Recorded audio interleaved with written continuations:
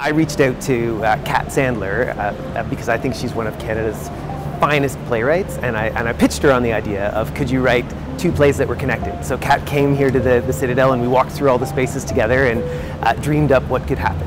I think Kat, she's so inventive and courageous as a playwright.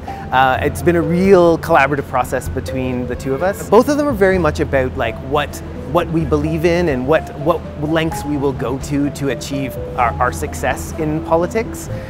They're both really sort of door-slamming, funny farces, but with a really great sort of political question lying underneath them. And that's what I love most about Kat's writing, is as much as you laugh throughout, it is writing that is provocative at the same time. We started with politics because politics are funny, and it gave us a really good place to start. I think because we wanted to do a farce, and Kat was really interested in the idea of finding humor in sort of contemporary politics. That's the thing that got us excited off the top. The characters are all imagined, they're all made up.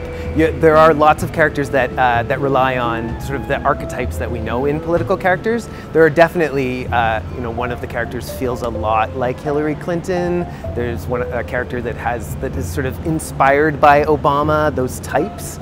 But with their own sort of backstory. But that, I think, for us, that's an easy way for us to access the politics and the politicians that we know and to get into that story. They are standalone events of theater, so you can just buy a ticket, come see one, have a great night. But the hope is that you'll be so excited by the story that you'll want to come back and see how the story continues.